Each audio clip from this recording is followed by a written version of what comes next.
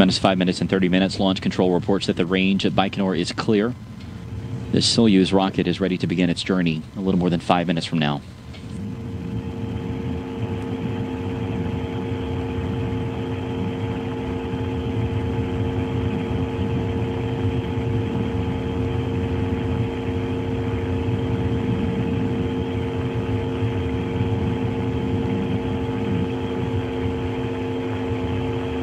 T-minus 5 minutes and counting.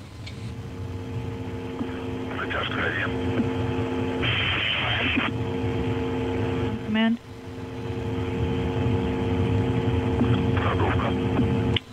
Nitrogen purge.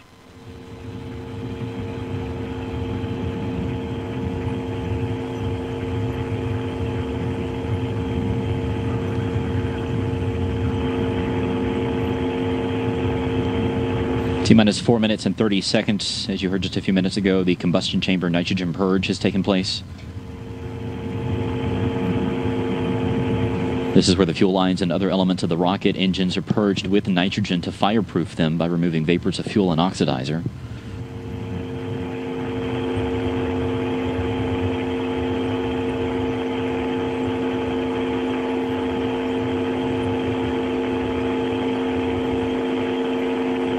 T-minus 4 minutes and counting.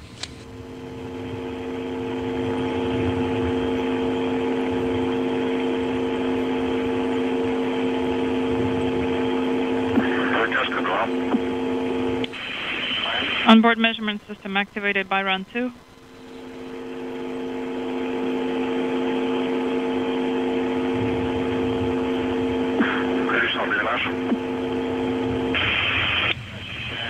Oxidizer and fuel drain.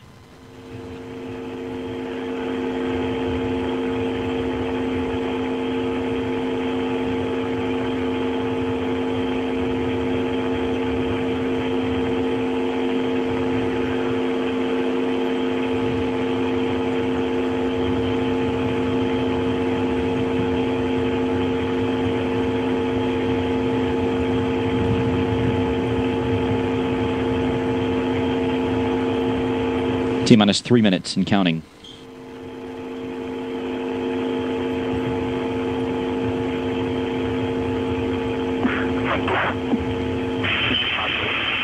The ground propellant feed has been terminated, and the booster tank is now being pressurized for flight. This optimizes the flow of fuel and helps add structural support to the rocket.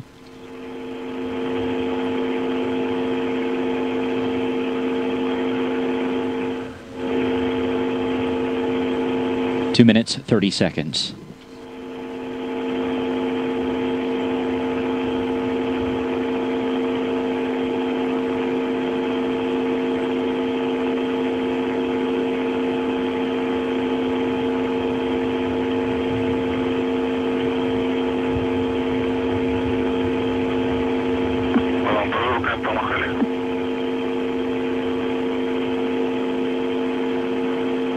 T-minus 2 minutes and counting.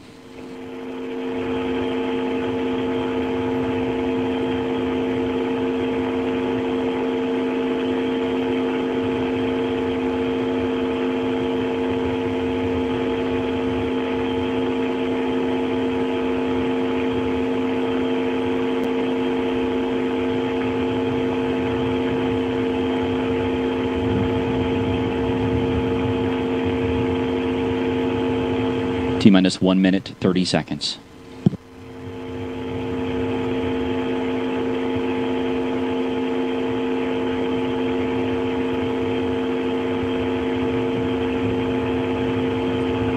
The International Space Station now passing high above Kazakhstan, right over the Байконур Cosmodrome. These two vehicles are about to play a 6-hour catch-up game with each other.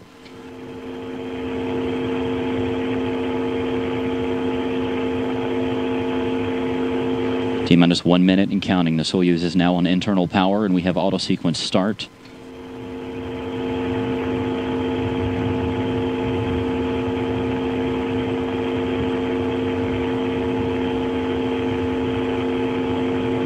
T-minus 45 seconds. Vehicle to internal power.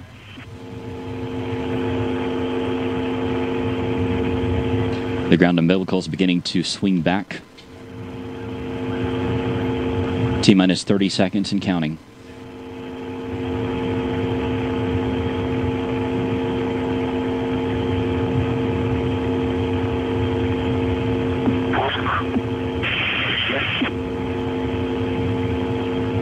T-minus 15 seconds and counting. T-minus 10, 9, 8, 7, 6, 5, 4, 3, 2, 1. Ignition. Intermediate. Lift off. Fly now. And the Soyuz is now on its way with Mike Hopkins, Oleg Котов, and Sergei Rязанский on a 6-hour ride to the International Space Station.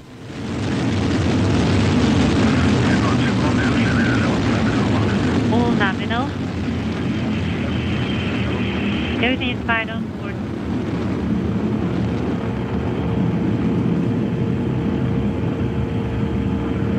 Good first stage performance. The Soyuz delivering 102 tons of thrust from its 4 boosters and single engine. The first stage of the Soyuz measures 68 feet in length and 24 feet in diameter. It is currently burning liquid fuel for the first 2 minutes and 6 seconds of the flight.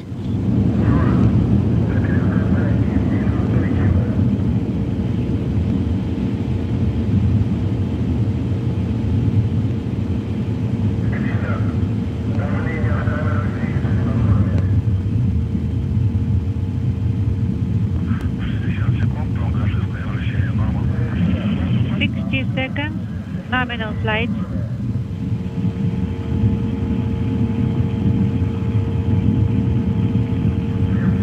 "70 seconds into the flight, velocity is now 1,100 miles an hour.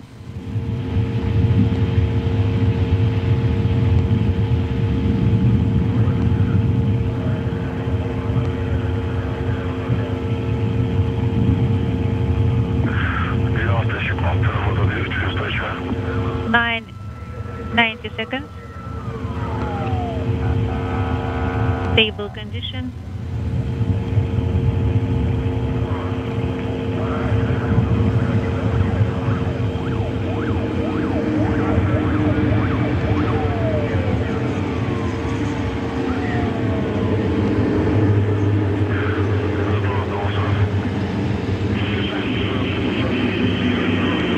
Inaudible.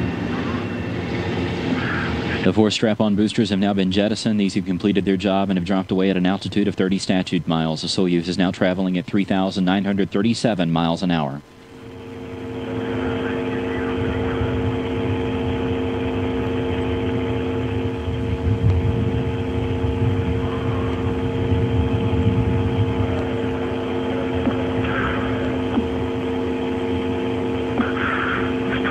секунд, вторая ступень работает нормально. 150 seconds. All is nominal.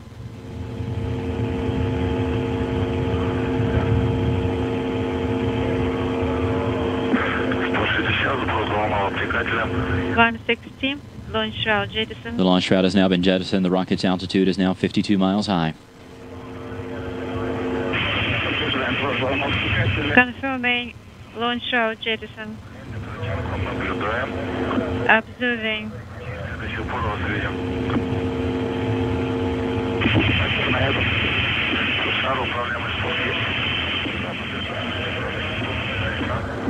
Confirming. Here's a look at Mike Hopkins there in the right seat of the Soyuz. Everything on board going according to plan.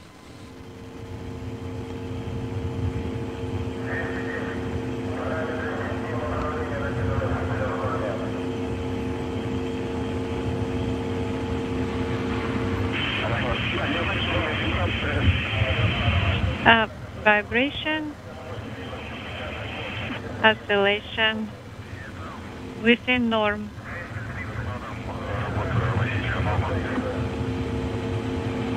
Normal operation of the systems.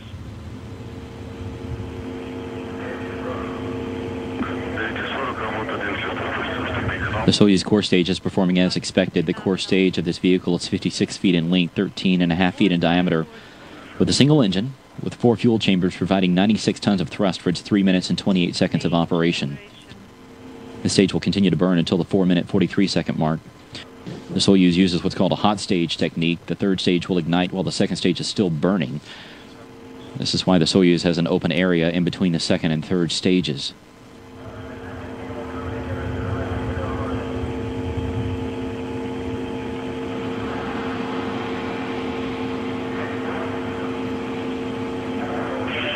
Second stage is separating and shutting down.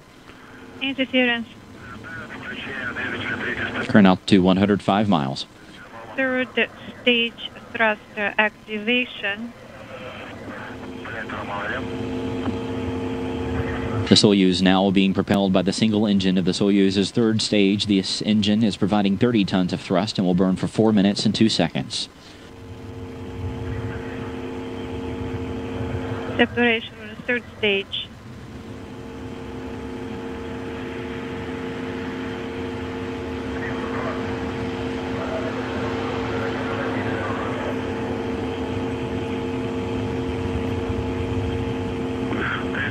Работа двигателя норма. 350 seconds, thrusters nominal.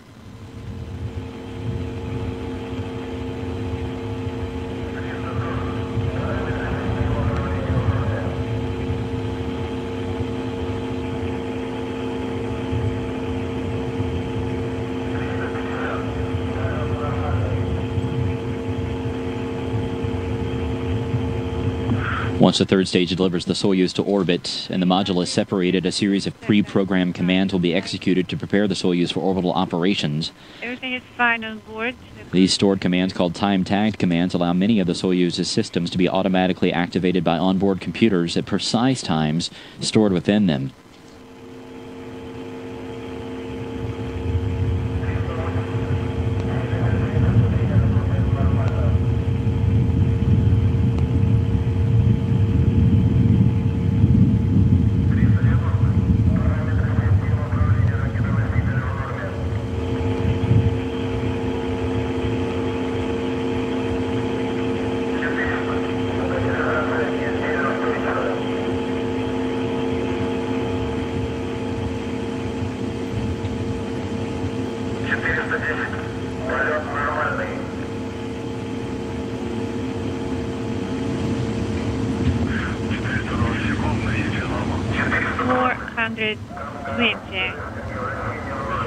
Seconds,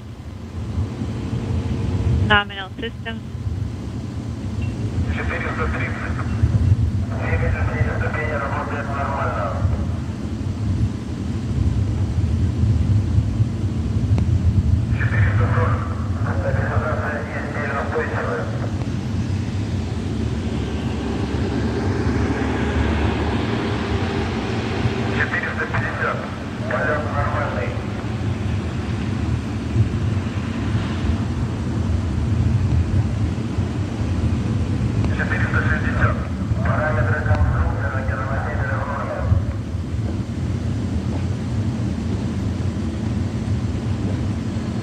The Soyuz continuing to fly. Everything is going right down the line.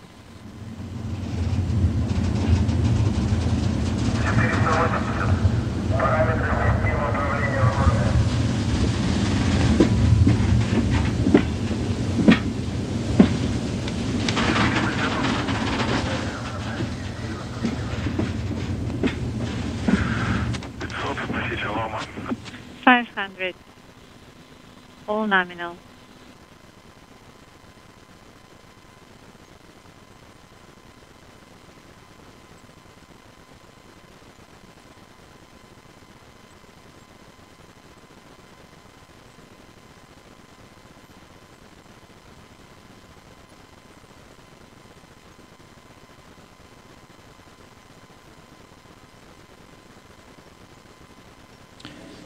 At 8 minutes and 45 seconds into the flight, we have third stage cutoff and separation. The single liquid-fueled engine has shut down and dropped away at an altitude of about 125 statute miles. Alex, Sergey, congratulations. The third stage is performing an avoidance maneuver. All the communication systems and the solar arrays have now been deployed. Full starter, this is Moscow. And the cruise antenna has been deployed.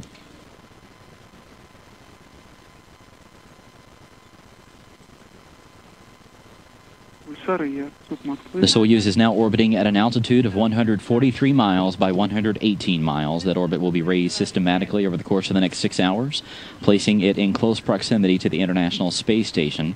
Control of the spacecraft from here on will be overseen by the Russian Mission Control Center just outside of Moscow.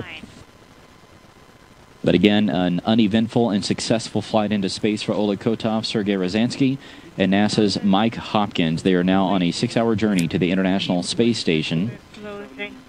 And pressure reports. Everything went according to plan. Everything went as expected. Again, the Soyuz has reached orbit. All of the communications antennas and the solar arrays have been deployed as planned. 5.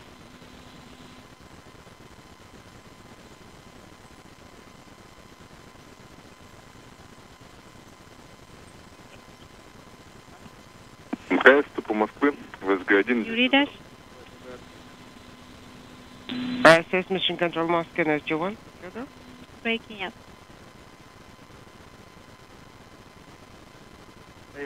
Go ahead. R-17 command. Fyodor? Launch and descent have been successful. All elements have been deployed, and everything is going on nominally at the moment. Great, Nikolai, great. Then everything seems to be really normal. Okay. We just can't wait. Well, keep waiting, guys, but it should happen soon. But further, you can proceed with your activities and keep us posted.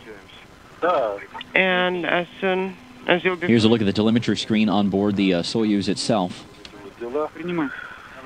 Again, this vehicle now heading for a rendezvous with the International Space Station that should take place at 9:48 p.m. Central Time tonight.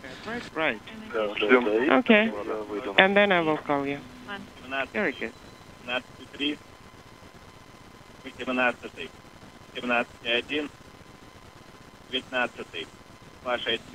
265. Is there nominal no issues? 20, 08.8, 21, 2.0, 23 to 7, 23, 3 to 8, 24, 15.1, 25, 17.3, 26, 263, propellant 880. Parameters copied.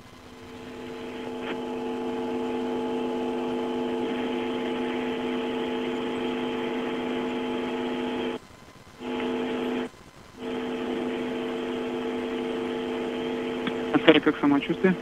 And Pulsar, how's the crew doing? The crew is doing good.